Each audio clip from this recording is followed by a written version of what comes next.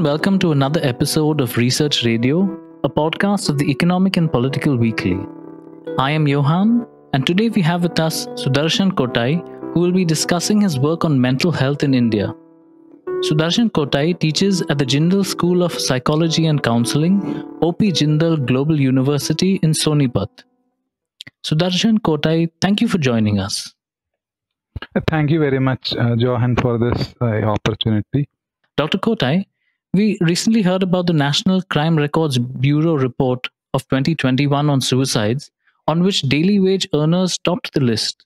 The cause of the suicides that were listed were individual problems, but in your paper you point out that this betrays a lack of understanding of how the pandemic affected people and also the role of the state indifference as a factor in these suicides. Why do you feel that the state is complicit in these suicides? Okay, thank you for this question. So when we look at the pandemic crisis that took place in 2020, the Indian government brought back the privileged people from foreign countries, including China, which was the epicenter of the pandemic, by Air India flight and also free of cost. So it was oblivious of the migrant workers who were spread across the country, and they were given only 4 hours to get back home, and it was impossible for them as the public transport systems, including the trains, were halted. So this kind of disenfranchisement and discriminatory treatment of migrant workers that followed were profoundly influenced by the lack of data on migrant workers also. So the lack of data on migration and migrant workers also points towards invisibilization of their existence. So prejudice and discrimination by the state can have far-reaching consequences, not only on health, but also mental health, and after all existence of certain communities, as we have seen in many parts of the world, even in our neighborhood, like Rohingya crisis and the Sri Lankan situation, genocides in many parts of the world. So when the state denies equality and discriminates people, denying them basic human rights, the immense distress that follows and the consequences of such distress, including deaths by suicide, need to be understood within that socio-political context, not as a personal mental health tragedy to be cured with the aid of mental health professionals. So when both the NCRB report and the state mental health discourse deny structural violence as a reason for deaths by suicides of migrant workers, daily wage laborers, the state and mental health systems are complicit in depoliticizing systemic problems as mental health problems to be treated individually with counseling and psychopharmaceuticals. So we don't see any reference to state violence in the discourses on mental health during the pandemic crisis by state-run mental health institutions, which also hold immense power in driving the mental health discourse. We know from very many sources, like India fares very badly in most of the socioeconomic indicators. If you look at the Global Hunger Index, Gender Index, Equality Index, India fares very badly. So, but we don't see discourses in mental health referring to the very bad socioeconomic situations, which are the social determinants of health and mental health. We saw the elitist National Institute of Mental Health and Neuroscience Bangalore videos posted on YouTube for mental health awareness, which almost always portray pandemic distress as a mental health issue, when it is a social justice and also a human rights issue for most of the citizens of the country, including the migrant workers and other marginalized sections. So the result is that the individualized mental health interventions are put into practice, such as medicines, counseling, yoga, meditation, to address the human rights and social justice issues, which only helps in sugarcoating the problem or ameliorating the problem, which in effect is not addressing the upstream causal factors. Then what happens is that it is still beyond the purview of redressal mechanisms. So the mental health interventions depoliticize the structural violence and foreground a mental health narrative. So the person in question also loses the agency to act against such violence and violations. So this in turn increases the diagnosis and number of patients, creating unnecessary load on the mental health system, denying care to people who really deserve mental health care. So it is not a new phenomenon. We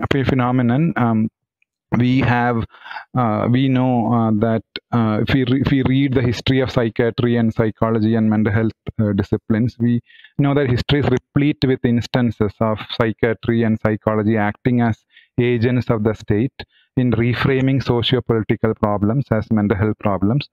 I see that this is nothing but a repetition of that history, and I think we need to be very cautious about this, and we need to have more conversations around that.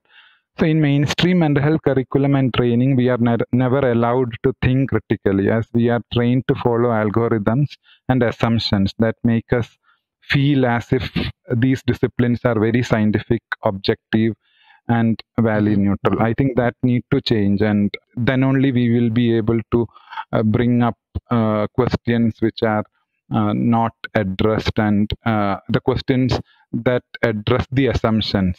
That because it starts with assumption, but we don't ask questions about those assumptions, and we continue the status quo. As a student of sociology, I find these links that you make between something as personal as suicide to a larger social context very interesting, because ever since Durkheim, we have been taught to think of suicide as more than just a personal issue. What is your understanding of this link between the individual migrant worker and their social context, and how has that contributed to the high number of suicides among migrant workers? It's a very pertinent question about the interface between psychiatry, psychology, and other social science disciplines like sociology. Even though I was trained as a clinical psychologist and I did my graduation, undergraduation, and post-graduation in psychology, I was never introduced to scholars in anthropology, sociology, and other social disciplines who have contributed a lot to understanding mental health. So I remember studying theories of suicide in my MPhil in clinical psychology as a central government-run mental health care institution, where Durkheim's theory was not at all mentioned in the syllabus.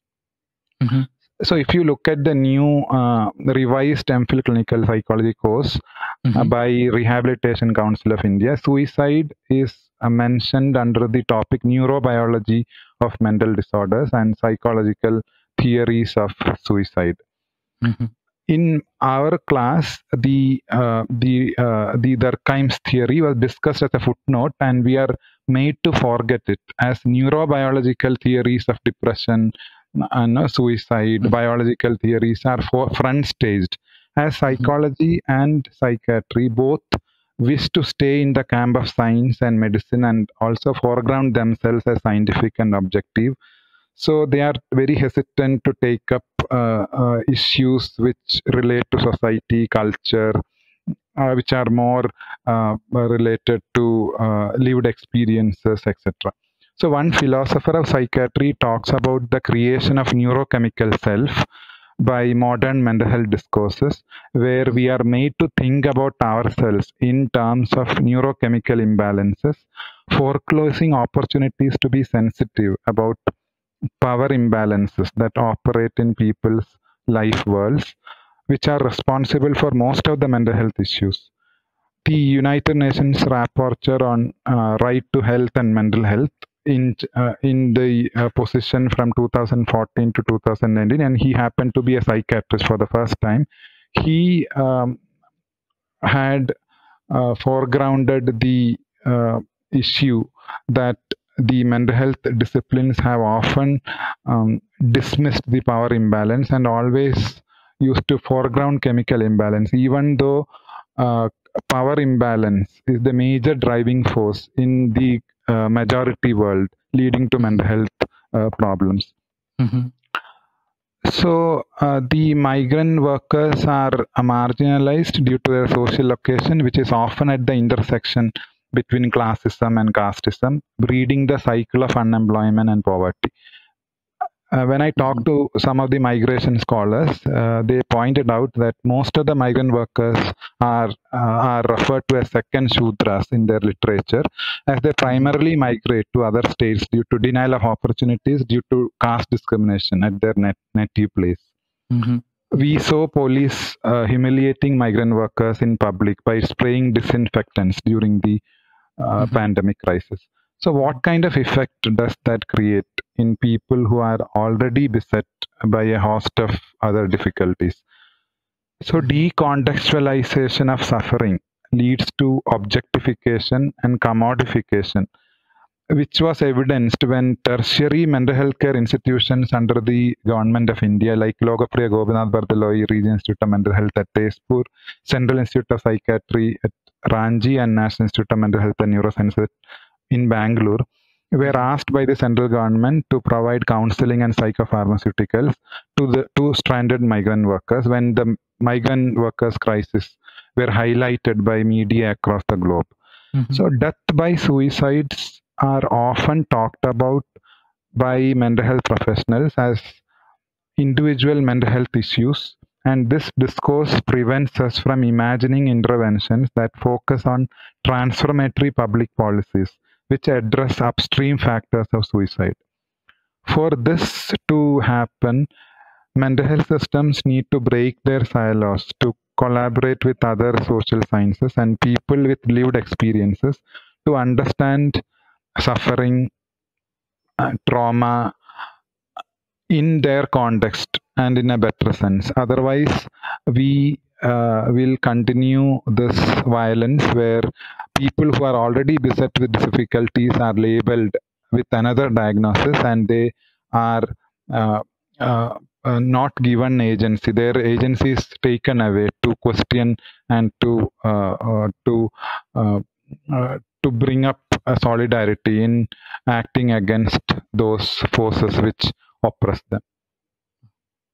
Yes, I find this very interesting, Dr. Kottai, because I remember in your paper also when you provide a critique of the existing mental health system, you say that, and I quote, mental health discourses deny a social materialist understanding of distress. And so these discourses end up reinforcing modern consumer capitalism. Could you speak about this a bit more?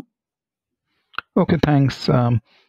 So if you pay attention to any public interfaces of mainstream state-run mental health institutions like NIMHANS or websites, like this is a major public interface now, or the pamphlets which are issued, the circulating messages on the websites of these institutions, you will not find any reference to casteism, sexism, heterosexism, classism, or state violence as a determinant of mental health and the need to target those upstream factors. So what this indicates is that even though mental health disciplines would refer to social theories and political theories or the psychosocial understandings of distress, and it must have been discussed in the classrooms or in the syllabus, it never comes to the foreground. It is never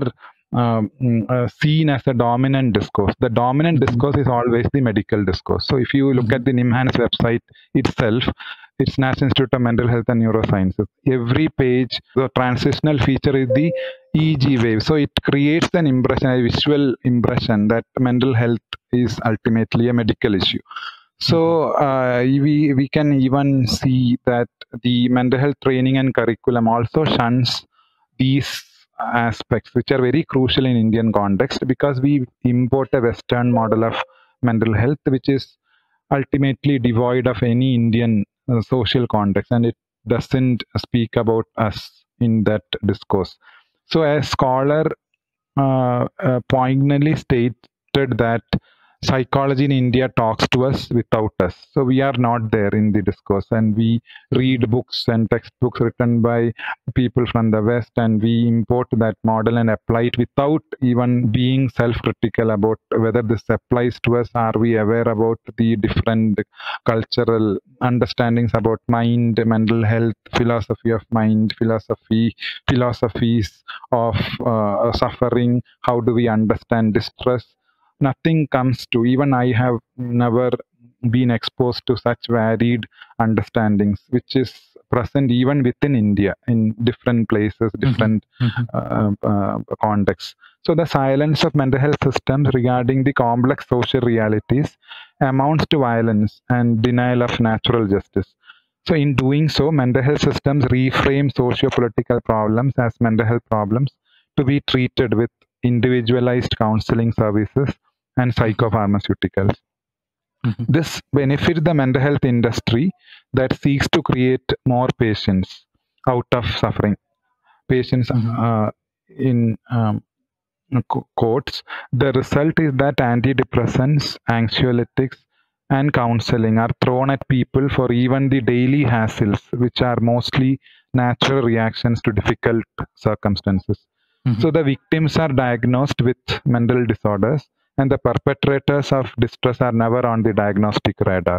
So the state is never diagnosed as responsible for mental health issues, but the victims of state violence, the migrant workers, are given labels of depression, anxiety, given psychopharmaceuticals, counseling services, etc. So this leads to proliferation of patients, increased visibility of the mental health profession, which itself suffers from identity crisis of whether I need to be in the medical space or in the social space, because psychiatry and psychology cannot be completely medical, because it also looks at people who are living in a society, in a culture. So there is a lot of conversations around the identity crisis of these two disciplines. So it leads to profit making by mental health professionals when people who are suffering out of social or structural issues are reframed as patients who need mental health services. So it was only last year that American Psychiatric Association and American Psychological Association tendered public apologies for instituting racism in mental health research and practice. Even though delayed, apology is an ethical act which has implications for public health ethics. But if we look at the Indian scenario, Indian psychiatric establishments or psychology associations have never tendered apologies for even conversion therapy, which is employed against LGBTQIA plus people, which was recently banned by the Madras High Court. But the effort to ban such a practice did not come from within the mental health discipline. So that itself shows the lack of attention to value-based or ethical psychiatry or ethical practice of psychiatry and medicine. So this we see even in the case of healthcare, because in MBBS also the scholars and the Medical Council of India, now the National Medical Council, realized the need to have separate training curriculum for ethics and communication only in 2019, because they realized that it is affecting the way doctors practice on the ground, because it came out of the experiences of unethical practices, and how can we improve the way in which doctors relate with people, relate with diverse people, relate with people coming from different cultural backgrounds, and mostly from a very marginalized backgrounds too, particularly when they practice in a setting like India, which has a lot of inequalities, poverty, gender discrimination, casteism, all kinds of complex social realities which ultimately impact health and mental health, even life itself. Thank you, Dr. Kottai. I think this is a thing that you were talking about right now, which you also hinted at earlier, and which is an interesting section in your paper about the politics of psychiatry, right? In your paper, you also mentioned two examples that I would like to discuss a bit further. Right, one is about the branding of tribals in Kerala as mentally ill, and the second is about how the state and the discipline of psychiatry work together to frame non-heteronormative people as mentally ill. Okay, thank you, Johan, for referring to those uh, articles.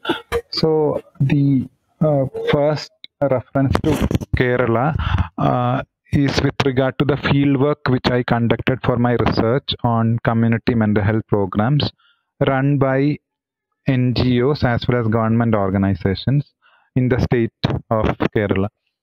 In the name of scaling up mental health services, increasing access to mental health services, the community mental health programs had reached out to the tribal population living in Wayanad district, which also includes many particularly vulnerable tribal groups. The psychiatric social worker used to prescribe medicines for the poor tribal people, which in itself is a violation of basic medical safety laws in the country. Only a medical professional with a basic medical degree is supposed to prescribe medicines. So this was even flouted in the case of the tribal population. The psychiatrist social worker used to imposter as the psychiatrist, hiding the original identity, that is of the psychiatric social worker who has an MPhil in psychiatric social work. So the tribal population, they don't know the difference between a psychiatric social worker and the doctor. So they used to assume that this is a doctor who is coming to treat them, because the psychiatric social worker also comes in the vehicle provided by the government, because the government has provided all the facilities for the NGO to conduct this service, except the doctor. So except the medical service or the psychiatric service. So I found that the lived experiences of the tribal people were sidelined to pave way for a technocratic biomedical psychiatry that seeks to only elicit symptoms of disease, quote unquote, even though the tribal population foregrounded issues like hunger, misappropriation of their agricultural lands by powerful neighbors, unemployment, sexual exploitation, etc. as reasons for their distress. The response of the community mental health program was largely focused on providing medicines, dispensing medicines, documenting them, and to ensure its compliance. So any difference or deviation from the normal, quote unquote, behavior was seen as a psychiatric problem, as the diagnostic algorithm is overstated over people's stories. This points to a lack of tolerance of diversities and differences by mental health professionals due to insensitivity to local contexts and diverse ways of being in the world. So I would also say that I will not blame all of them, because many people do that thinking that this is the right way to do, because we are not trained to appreciate diversities and differences and also look at suffering in through many lenses. And there are also people who do that to portray themselves as scientific and as very objective, and to commercialize the services. So both can be seen. This is applicable to the biomedical or the health services also. So this in turn can be traced back to reductionistic ways in which mental health is imagined in mainstream mental health settings. For example, when I was trained as a clinical psychologist, as I mentioned earlier, such critical understandings about mental health or alternative paradigms within mental health were never seen in the curriculum. Nobody discussed it. So even if we ask certain critical questions, it was shunned, and we were asked to follow the manual and to follow the algorithm which is provided in the manual. So it was a very mechanistic way of understanding. So many psychiatrists also call psychiatric practice as a vending machine kind of practice, or a machine kind of a practice, where there is a stimulus, there is a response. So we are not trained to understand people from their context, understand their ecology of suffering, ecology of mind. So with respect to your second question, sub-question, with regard to LGBTQIA plus issues, the mental health systems were silent until the judiciary stepped in with regard to LGBTQIA plus issues. It was in 2008 9, if I am correct, the Delhi High Court decriminalized homosexuality and IPC 377 was decriminalized. So we see that neither the professional organizations of clinical psychologists nor the psychiatrists, namely the Indian Association of Clinical Psychologists and the Indian Psychiatric Society, nor the flagship journals of psychiatrists and psychologists, namely the Indian Journal of Psychiatry and Indian Journal of Clinical Psychology, discussed homosexuality from a rights-based perspective until the Delhi High Court judgment 2009. So after which we see so many contradictory statements and editorials supporting the human rights of LGBTQIA+. But before that, we find only pathological representation of LGBTQIA+ people.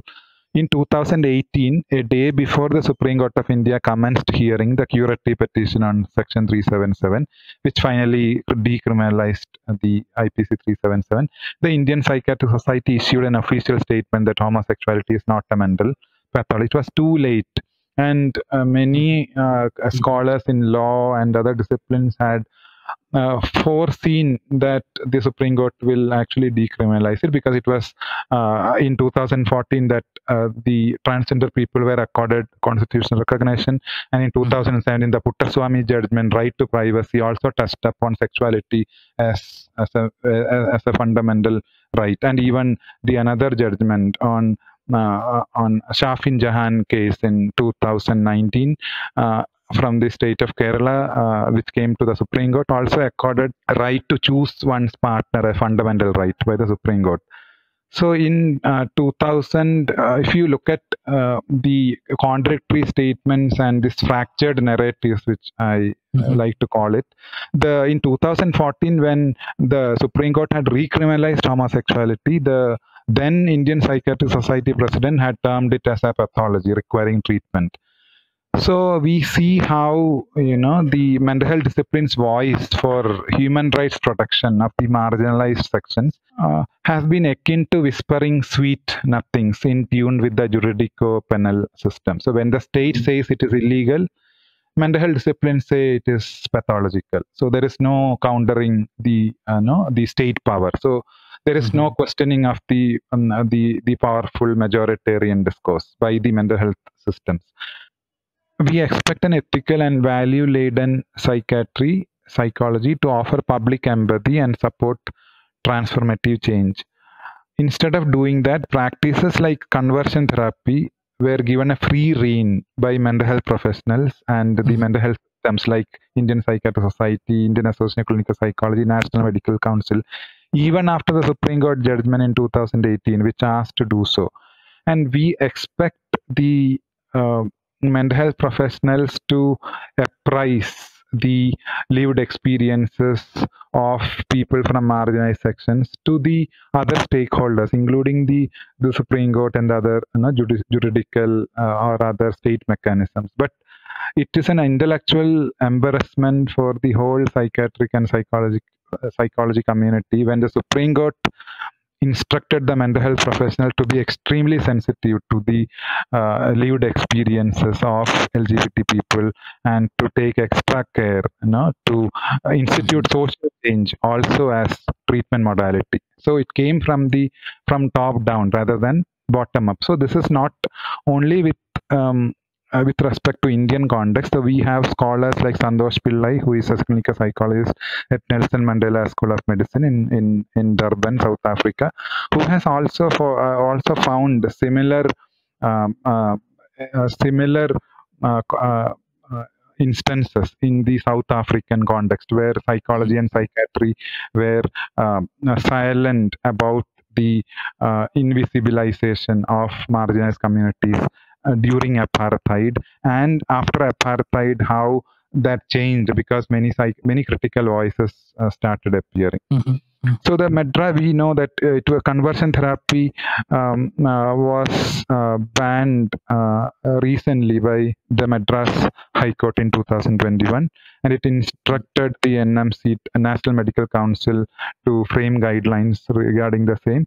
So it was only after the Madras High Court banned this practice, the National Medical Council recently named it as a misconduct. It will be seen as a medical misconduct if practiced, on the lines of Madras High Court judgment. So what we see, if we look at all these instances, all these boil down to the fact that mental health disciplines failed to act as liberal leaders in speaking about LGBTQ issue as a human rights issue and a social justice issue.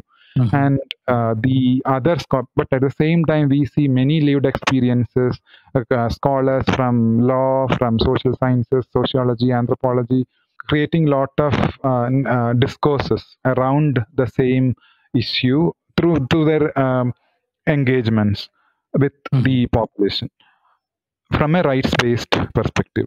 So instead, LGBTQ people were pathologized and put to harsh treatments, including conversion therapy and electroshock therapy. Even I have seen in my fieldwork where a person who identified as gay was treated as a person with schizophrenia for around 10 years, without regard to the violence inherent in these practices, and a vending machine kind of psychiatry which fails to listen to stories in its quest to claim value neutrality and scientificity does more harm than good. So that we can see in the case of Kerala and also in the case of LGBTQ issue. Value neutrality that comes along with scientific thinking is detrimental to disciplines like psychology and psychiatry, which deal with mind, which requires deeper engagement and cross-disciplinary collaborations. You described, for example, the power play between different stakeholders in mental health institutions and that you worked in. So how do these reflections of the social structures within the mental health care system affect the understanding of the treatment of mental illness? So mental health institutions, as far as I have understood, are ultimately social spaces which reflect the very society in which we all live in. So they are no way different from any other public space or an academic institution, so to speak. So I would say there is a huge gap between what we expect out of a mental health professional or a mental health institution and what we see on the ground in these spaces. So mental health professionals are supposed to be more empathetic, understanding, and compassionate as compared to other disciplines. That is what we expect because they are trained to do that. But these spaces, as far as my experience is concerned, fails to meet those expectations. And these spaces are very much elitist with upper class, upper caste dominance and very cis heteronormative in nature as any other academic institution. So we see like Tata Institute of Social Sciences was the first institution to have a gender neutral hostel. The National University of Law in Hyderabad was the first university in India to offer a gender-neutral degree, where the students had the freedom to have a prefix of MX or a Mr. or Miss. And the IITs, like IIT Bombay, was the first institution to have an LGBT support club way back in the 1990s.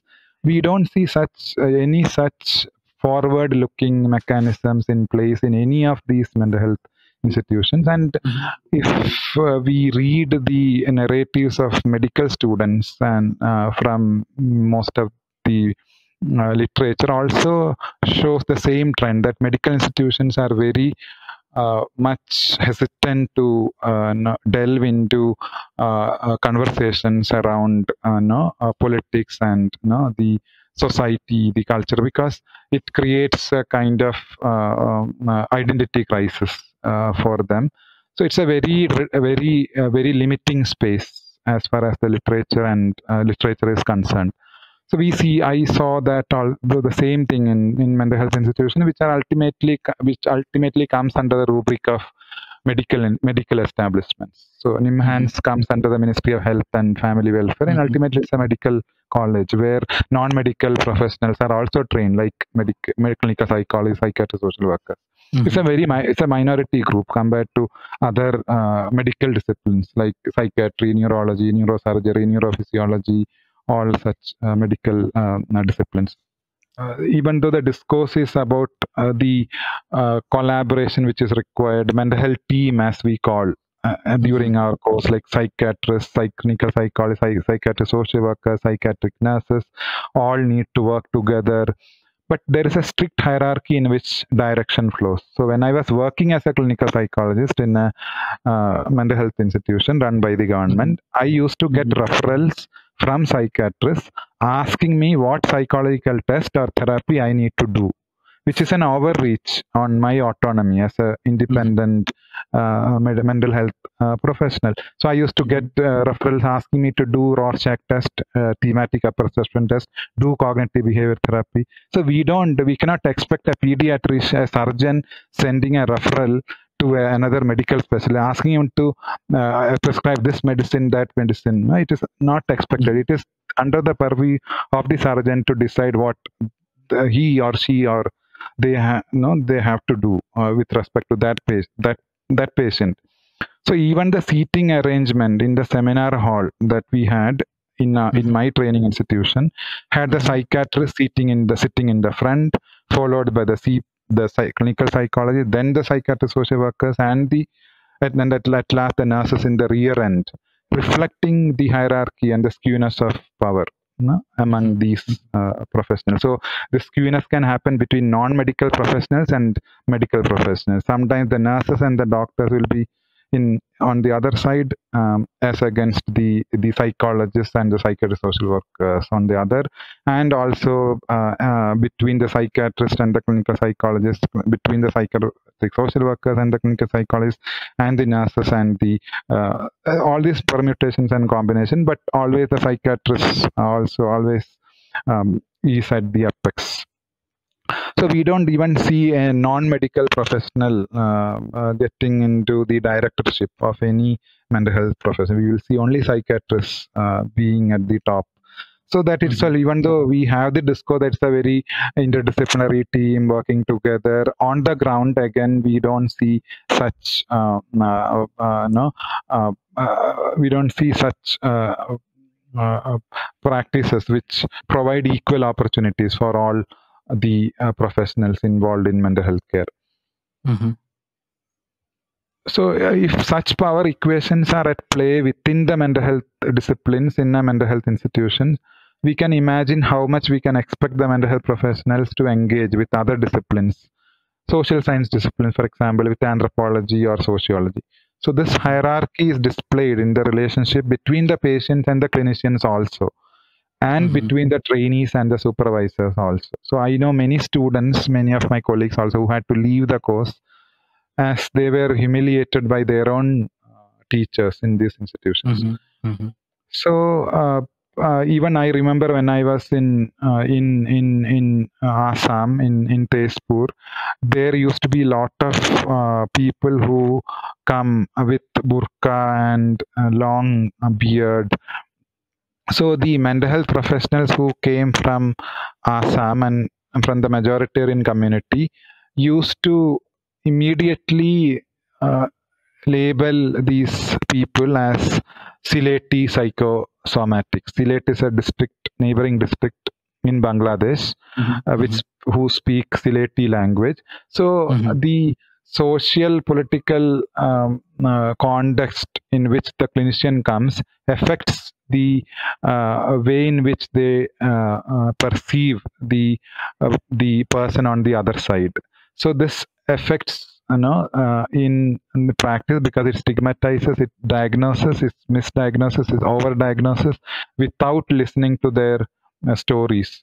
So this was very much seen, and I had even seen caricatures of Sylheti psychosomatic drawn by mental health professionals in the clinical spaces of this center of excellence, which suggests the intellectual and emotional partition between Assam and Bangladesh, because there is a lot of political issues between these two states, Assam as a state in India and Bangladesh, pre-partition, post-partition issues, the infiltration by Bangladeshi people, and the recently this constitutional amendment which provided citizenship to certain religious segments and denying it to certain religious segments.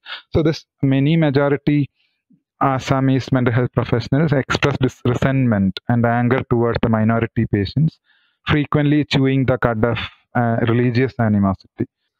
So this reading of Indian psychiatrist and the Bangladeshi migrant refugee relationship opens up articulations of the nexus between psychiatry and even international politics.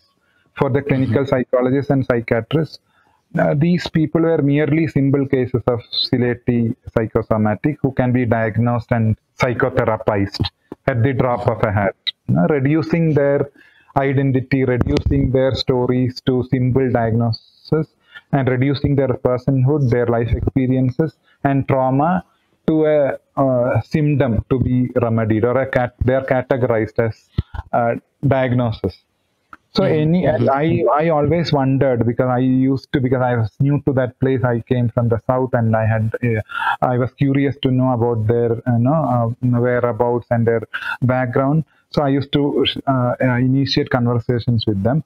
But these were very unwelcome for the supervisors, as it represented me as a weak, incapable psychologist who is failing to diagnose people in the minimum possible time.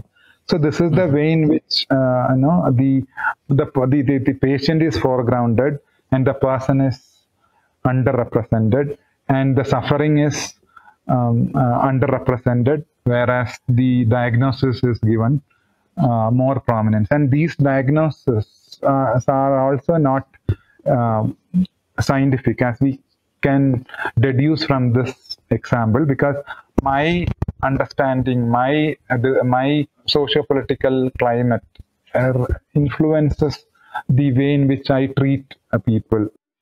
That is very interesting, Dr. Kottai. But when talking about the critique of mental health care systems, especially psychiatry, I find that I'm always a bit tense because of, if the National Mental Health Survey is anything to go by, there are many people in our country who could benefit from mental health care. And, but as you've rightly pointed out, the underlying social injustices also need to be simultaneously addressed. Do you think that in India today, there is some friction between these two approaches? And how do we strike a balance such that we can address the broader systemic issues and at the same time ensure that those in need of medical care are still able to get it? Very insightful question indeed. As a scholar in psychiatry puts it, I quote, "People who need psychiatry don't get it, and those who get it don't need it," unquote. So in a country like India, we need mental health care which is locally sensitive, experience near, and culturally safe. But the reality is that mental health training is very universalistic without giving room to talk back to popular truths, which come as scientific evidence. There is a friction, as you rightly pointed out, between transformative change approaches and ameliorative approaches. So ameliorative approach tries to segregate the person from their ecological context and provide individual solutions, as we saw in the migrant workers crisis, where the top tertiary mental health institutions were busy providing counseling and medicines, psychopharmaceuticals to migrant workers who were stranded due to state apathy and the consequences of an ill-planned action. A transformative approach that takes into account multiple causes and multiple solutions is far from the scene. So there is a tension, because if we look at mental health also as a social justice issue, as a gender justice issue, as a sexual rights issue, as a indigenous rights issue, then we are also expanding the horizon to look up for multiple solutions, and multiple solutions definitely will provide multiple multiple understandings about an issue will provide multiple solutions to act on it. So in mental health care, we don't have that. We have a very linear, straightforward understanding because we have a dominant approach in mental health care, which is reinforced by all the state-sponsored mental health systems. Mm-hmm. So we need to revamp our mental health curriculum. I think it's the first step that respects diverse viewpoints, a curriculum that doesn't equate research with statistics, so that we don't number the mind, as another scholar puts it, and instead provide opportunities for mental health professionals to undertake qualitative research, which is experience near and very contextual. So, for example, when I was studying, we had a paper on research which was titled Statistics and Research Methods, which was devoid of qualitative research completely. So I never had any exposure to qualitative research during my clinical psychology MPhil, which makes you eligible to practice as a clinical psychologist, which gives you a license to practice as a clinical psychologist. So, which is very strange because it's also the phenomenon where psychology tries to be in the camp of science. They try to stay away from social science, and they want to identify themselves within the faculty of science. So you also must have seen where most of the degrees in psychology were offered by faculty of arts. BA psychology was in operation, but now we see most of the universities will be offering BSc in psychology, and the course is offered by the faculty of science, but there is nothing much of a difference except the statistics and physiology courses are added. Instead of 2 papers, 4 papers are added. So it increases the load of neurosciences and statistics in order to portray psychology as a science or a clinical science. And also clinical psychology always tries to stay closer to psychiatry and also stay away from sociology, which is seen as not very scientific, and it's very subjective. It doesn't it is more in the social. So we see that more prestige and authority is with the medical, and when we move towards the social, it becomes less prestigious. So it's also important that we as mental health professionals get trained to realize that psychiatric way of understanding is only one way of understanding a person's experience, and collaboration with people who are experiencing that suffering is also very important to decrease the skewness of power between the cured and the curer, the psychologist and the patient. So there is a huge skewness of power. So the mental health professionals talk on behalf of the patient by silencing the voice of the patient. So we need more voices from the migrant workers to understand what they actually need, rather than having a top-down approach where we decide, the mental health professional decide, the government decides what the migrant workers need, which completely sidelines their agency, their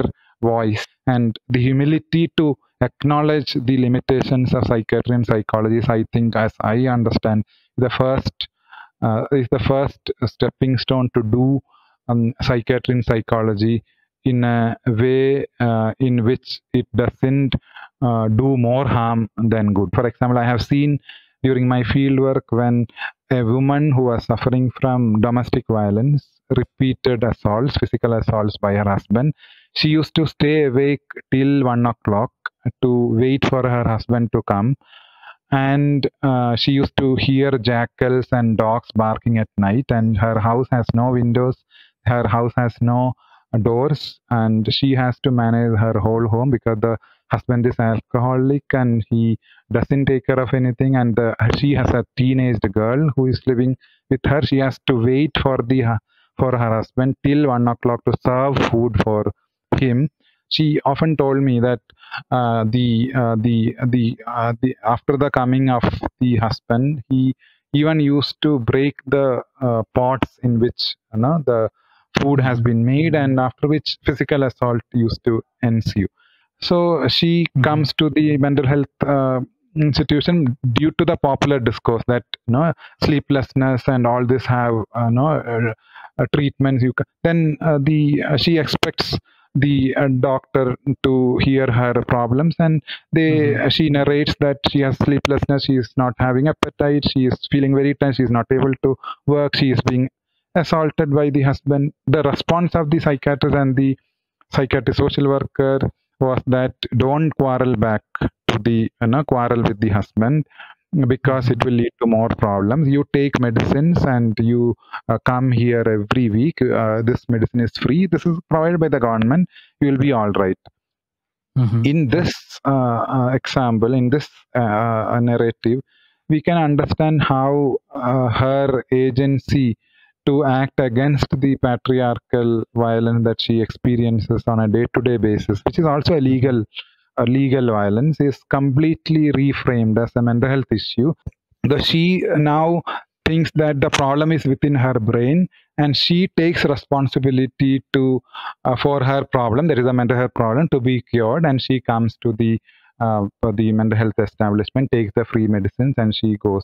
So so there was no home visit done there. What is happening at her home, nothing is of concern to the psychiatrist. So when I visited her home, I understood her situation of living in a home without doors, without windows, without with a girl child, with all these issues. And once she is dubbed as a mental patient by the mental health institution, now the husband also denies her narrative. He says she's mentally ill. She goes to the hospital and she's on medicine. The neighbors now talk of her as a mentally ill person, completely denying her voice. So mental health systems have the power to silence the voice of the marginalized sections, and also act as a means of social control. So the psychiatrists and psychologists are completely silent about the legal violence, the patriarchy which is operating, and the need to address it as a systemic problem. And there are a lot of mechanisms in place that they can collaborate, but that was nothing being done. And that too, it's a community mental health program. It's not a tertiary or OPD setting that I have seen this. It is in a community mental health program. If you read the National Mental Health Program and the Community District Mental Health Program guidelines, it says that mental health professionals need to collaborate with the local community, with the local panchayat or whatever urban local bodies, to understand what is the context of suffering in that place. They should have a cross stakeholder collaboration, but that is not. Many scholars have pointed out the same, that community mental health programs are in effect just administrative psychiatry. There is no role sometimes. What I have seen in most of my field work, most of the cases, there is no need for a mental health intervention there, but mental health professionals unnecessarily involved in every case. Even they talk about domestic violence, immediately there will be a medicine, there will be a psychotherapy, which is not required. If that time is spared, we can involve with people who really require mental health services, and quality care could be given with more quality time. As my concluding question, Dr. Kottai, I'd like to ask about something that you mentioned, what you call this rights-based approach to mental health. How do you see this translating into practice? I find that mental health professionals need to travel outside the clinic to appreciate how the private troubles which are told and retold in the clinic are intimately intertwined with the world outside the clinic, in the context in which they are living. For example, the woman's the condition at her home. So mental health professionals need to speak about power and cannot remain apolitical, value neutral, ahistorical in a context like India, where a lot of inequalities exist in various forms. So as evidences accumulate showing that social justice and relationships are main determinants of mental health, experiences of multiple discrimination put people at higher risk for more mental health problems. hence it becomes vital for mental health institutions and mental health systems to think where to intervene. So, for example, Stephen Tribe, a psychiatrist, reminds us that psychiatrist's abstention from political involvement is a major mistake for the profession and for people with mental health problems. So, growing acknowledgement of long-term adverse effects of medicines, focus on patient-centered practice, increasing concerns about the effects of polypharmacy. So, there is a psychiatrist from Yale School of Medicine who talks about de-prescribing. She has been voicing concerns about increasing prescription of medicines and the need to de-prescribe. Such counter narratives are there in psychiatry and psychology, but it is not in the mainstream. We are not given opportunity to get access to those in our mainstream training. So such counter narratives of medical discourses need to be acknowledged in the mainstream teaching training programs so that heterogeneity of psychiatry is regarded. So we need a critical and self-reflective mental health practice that challenges the assumptions in mental health disciplines. We need to question the status quo, which will help us to explore new possibilities and devise new solutions. And I think very importantly, human rights need to be invoked as an essential tool in the practice of mental health to enable a reconstruction of people's sufferings by listening to those voices that are routinely dismissed. So I think this would also help us in bridging the vast gulf that has been built between academia and activism. So there is a huge gap between academia and activism. So that needs to be bridged, and if it needs to be bridged, we need to travel outside the clinic, and if we need to travel outside the clinic, we need to appreciate the social world. At least we need to understand us as not only biological beings, but also social beings, not as patients, but also as persons first, then as patients. That I think will help us to institute a humanized psychiatry and psychology, particularly in a country like India, where we have a lot of difficulties in understanding different contexts in which people are living. And most of the mental health professionals, it's very important to note that most of the mental health professionals who are getting trained are also coming from different social locations, mostly from the privileged sections, and it's highly likely to dislodge the experiences with which they have no access to. So in an article which I read on cultural competency, they said that when we tried to implement it in Pune, a woman had come to the clinic, and the psychiatrist, who comes from a very urban background, was listening to her experiences of caste discrimination. So the psychiatrist asked, I can't imagine that you, being in a metropolitan city like Pune, experiences caste discrimination.